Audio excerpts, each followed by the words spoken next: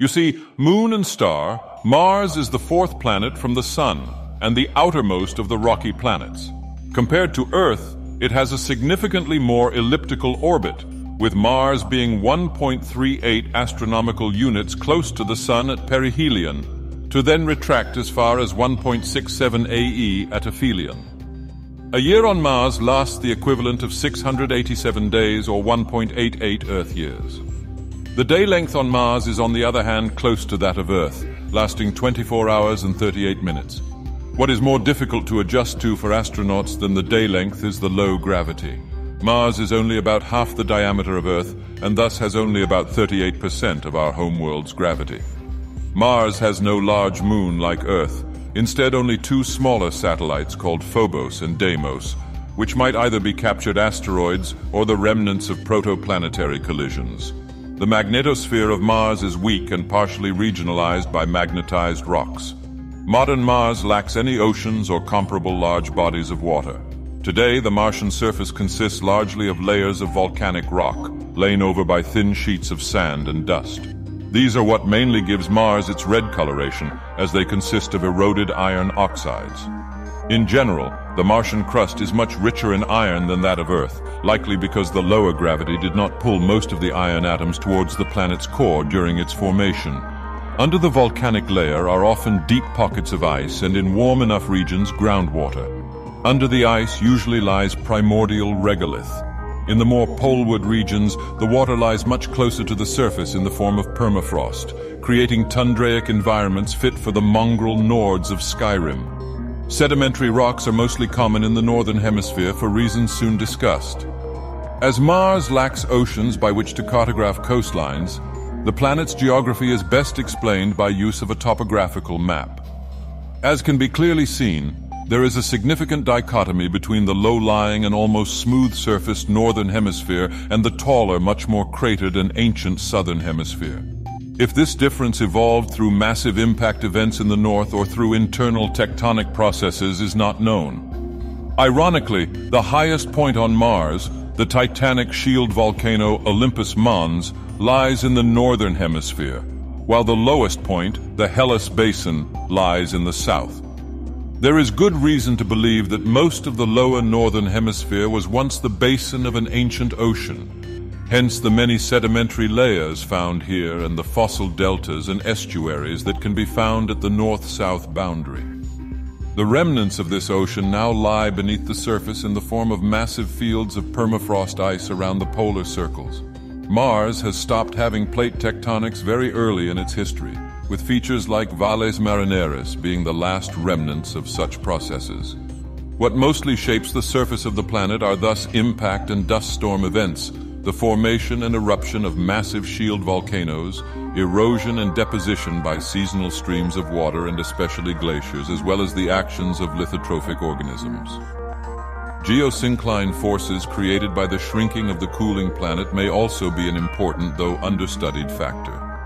While the crust is mostly inactive, the core remains molten, and many of the volcanoes still show signs of fairly recent activity. The average air pressure felt on Mars at mean global altitude is 0.51 bar, which is the pressure you would feel on Nirn if you were standing on top of High Hrothgar. One may question how Mars has a relatively complex ecosystem with such low pressures while mountaintops on Earth are deserted. But the latter case is usually more due to the topography than the air pressure.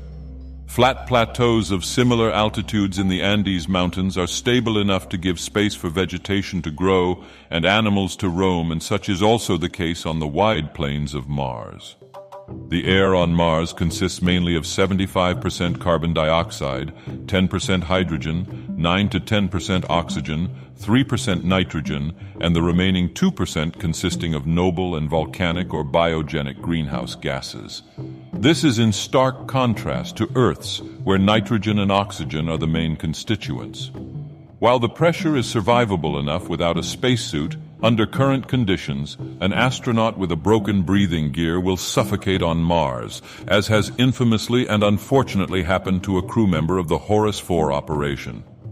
The native life is, however, perfectly in tune with the planet's nature. The vast majority of life forms on Mars, including the multicellular flora and fauna, are either obligate or facultative hydrogenotrophic methanogens.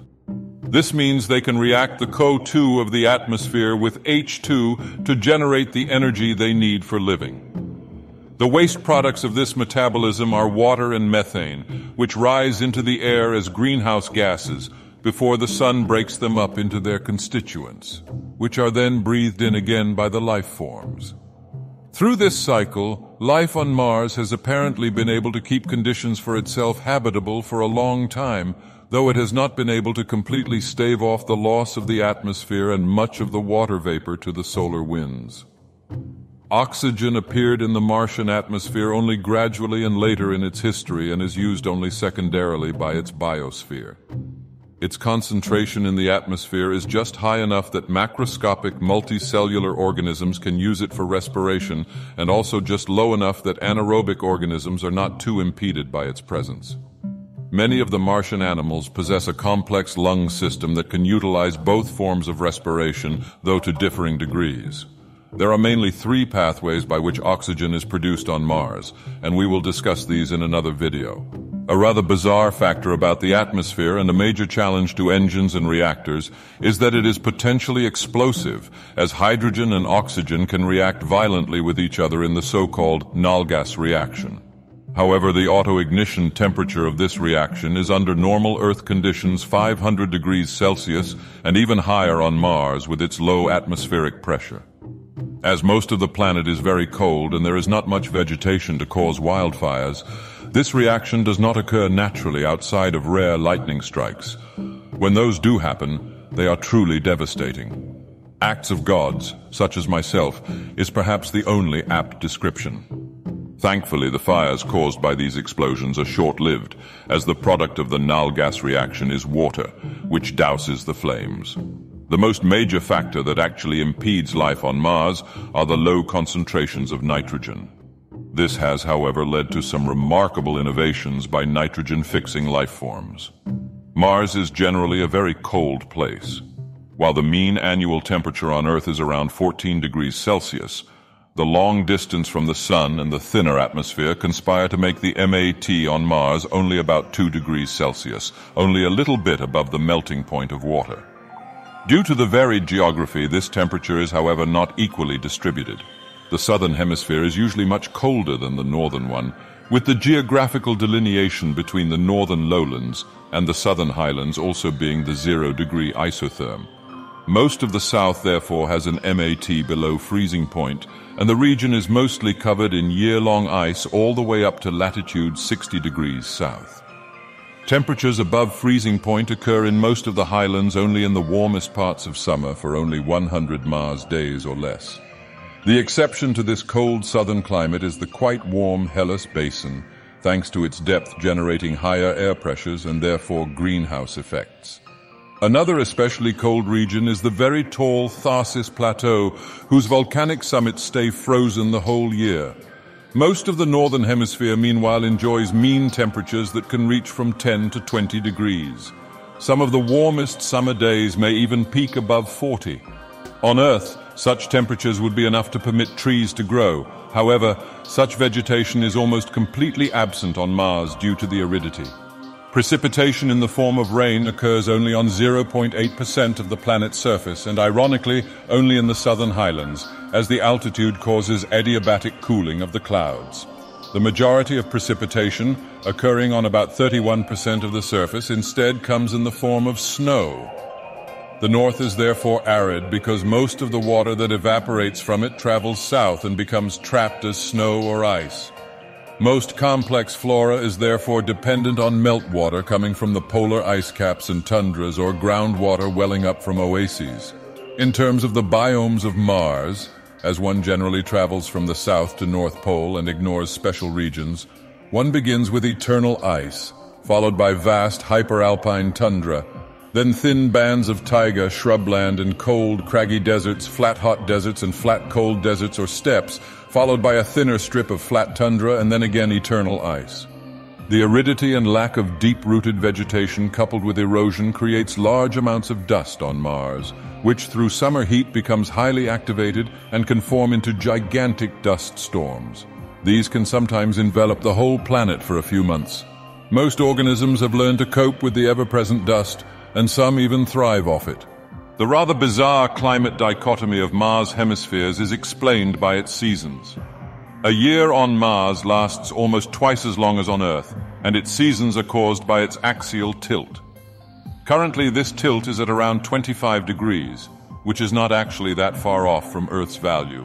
However, Mars's orbit around the Sun is far more eccentric than on Earth. These conditions cause the northern hemisphere to be closest to the Sun during its winter and farthest during its summer, creating mild seasons. As a consequence, though, the southern hemisphere is farthest from the Sun during its winter and closest during its summer, making for more extreme seasons, especially combined with the long length of a year. There are plenty of signs that it has not always been like this. Mars, like the Earth, goes through Milankovitch cycles, wherein values like the axial tilt, precession changes, and the form of the orbit can vary in different cycles that usually last tens of thousands of years. Sometimes these cycles reinforce each other, sometimes they cancel each other out. There is now strong evidence that between 2 million and 400,000 years ago, a stronger axial tilt and a more circular orbit made Mars go through a warm age in which the MAT was higher and precipitation by rainfall was more common. Possible fossilized forests in Isidis Planitia may attest to this. Currently, Mars seems to be going through a colder phase, with conditions possibly getting even colder in the future, though some models also predict another warm age. As one goes even deeper into the past, changes become more drastic, as evidence amounts that up to 2 billion years ago, an actual ocean had existed on most of the northern hemisphere. The atmosphere was much thicker, and global temperatures may have reached 20 degrees on average. Fossils of megafauna and likely ancestors of modern life forms are known from this time. The reason for why Mars has stopped being this Earth-like is likely its lower gravity, making space escape of volatile gases in the atmosphere easier. Photolysis by the Sun has broken up much of the former water vapor into its constituents, with the much lighter hydrogen escaping into space and leaving oxygen behind. Though biosphere interactions and the buildup of an ozone layer have partially mitigated this, billions of years of solar bombardment have nonetheless taken their toll. I hope you enjoyed this video and look forward to the coming ones. Make sure to like and subscribe, visit the project's original website, and maybe also check out my Patreon, UNWA.